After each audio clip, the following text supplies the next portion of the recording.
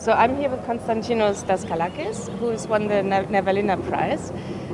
Congratulations. Thank you very much. So how does it feel having won the prize? It's a great pleasure and honor to be recognized. Yeah, so it's a great experience. Yeah. And when we attended the press conference where you were also present, you mentioned that part of your work at least is concerned with combining mathematics with the study of human beings, or with looking at humans. Could you expand on that? What did you mean by that? So my work is on the interface of computational theory, so within computer science, and game theory. So game theory is the study of mathematical behavior from a mathematical perspective. And within that theory, you're also interested in the how complicated it is for people to make decisions. So that falls in the realm of computer science, which studies algorithms and computational complexity. So my work puts together this field of mathematics, so game theory, with algorithms, which is a subfield of computer science. Now, one very interesting result you proved concerns the notion of equilibria in game theory, and in particularly something called the Nash equilibrium. Could you just give us a broad idea of what the Nash equilibrium is, please? Yeah, so the Nash equilibrium is a mathematical definition. It's an attempt to characterize how people would strategically interact in a system. So the question is, a system puts together some rules of behavior, and when people interact within the system, they make decisions in response to other people's decisions. So what Nash equilibrium tries to capture is what will ultimately happen after people engage strategically with each other. So the precise mathematical definition is that the behavior would stabilize if people, agents, strategic agents, arrive in a choice of strategies that is stable, meaning that no player can improve their own payoff by updating unilaterally their strategy given what everyone else is doing. And for instance, let me give an example. So when we all make decisions in a road network as to which route to choose to go from work to home, every day we optimize our routes. Ultimately, the system arrives at equilibrium when no driver can improve their travel time by changing the routes. Nash equilibrium does not mean that the situation is good. It could be that horrible traffic on the roads is the Nash equilibrium. But it is a Nash equilibrium which is stable. Nobody can improve their experience by changing their strategy. So that's an example of an equilibrium. So Nash, the important result that Nash proved is that such a thing always exists. It's always possible in a strategic environment, no matter how complex it is, no matter how many agents it has, and how many strategies each agent has, it's always possible for it to arrive at an equilibrium. It could be a good equilibrium for social welfare, it could be a bad equilibrium for social welfare, but certainly what Nash's theorem says is that the system can stabilize. Now, my work actually is a critique to that theorem coming from a computational perspective. What we show is that equilibrium may exist, but it may not be attainable if you want to respect computation. So it might be too hard to calculate it. Exactly, it is computationally intractable.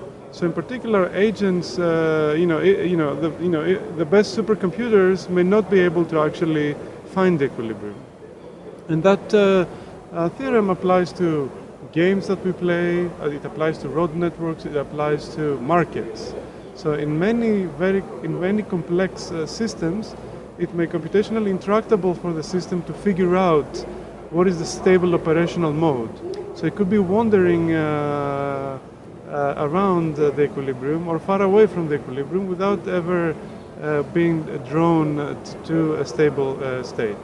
So Nash proved that an equilibrium always does exist, but it just might not be feasible, computationally feasible to find it. Exactly. So that's quite interesting because that's one example where something called a non-constructive proof, where the fact that it is non-constructive actually matters. That's right, yeah. So Nash's theorem was using Brouwer's fixed-point theorem, and as we know, Brouwer's fixed-point theorem isn't constructive.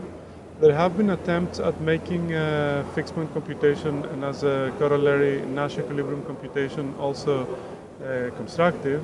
However, these algorithms take exponential time, meaning if the game involves, say, 100 people, it may take 2 to the 100 time to find equilibrium.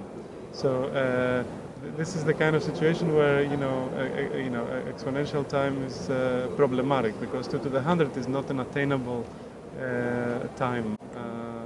Right? So what does that mean for us, for humans?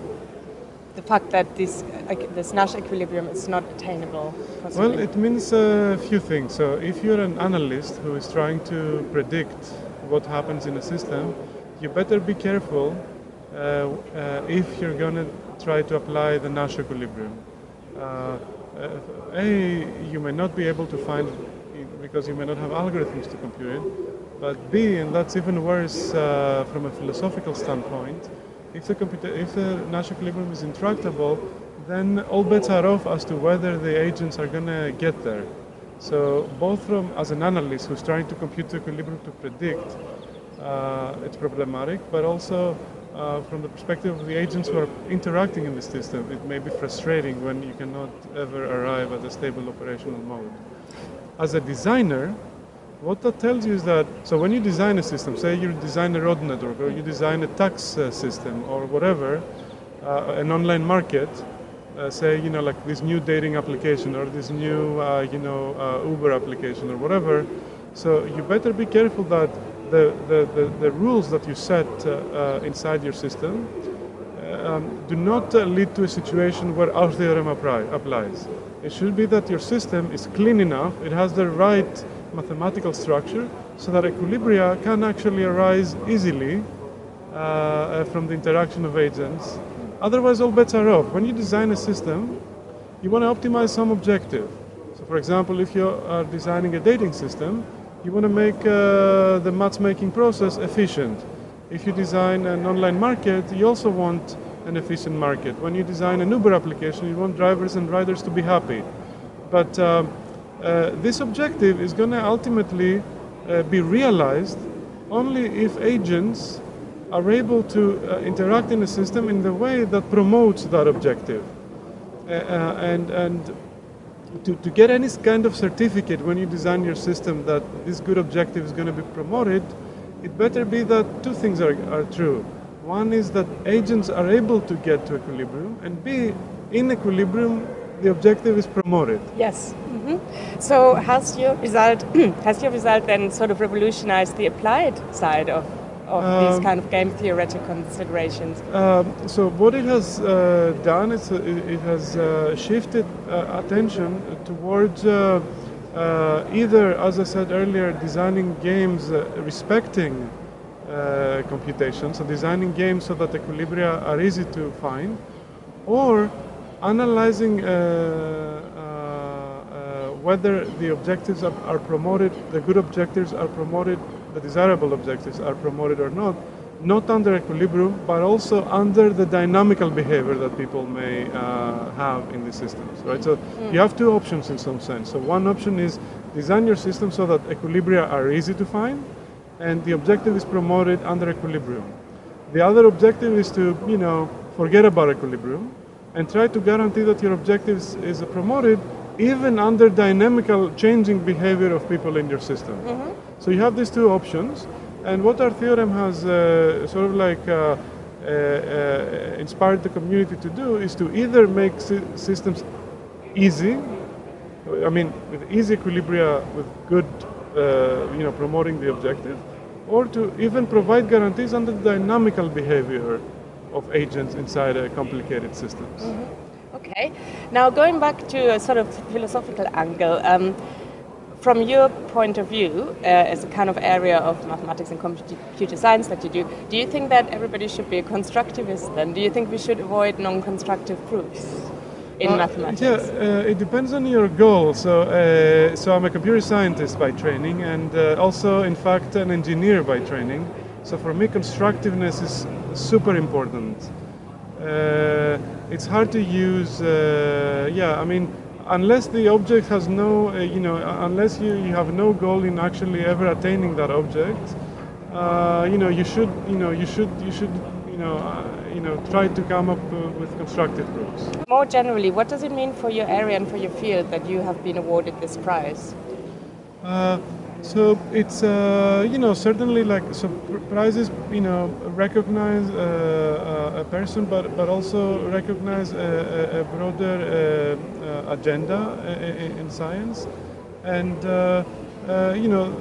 in some sense they give you audience to describe your research and inspire other people, and that's a big opportunity, but also a big responsibility. Well, congratulations again. Thank you very much. And thank you very much. Yeah, thanks. Thank you.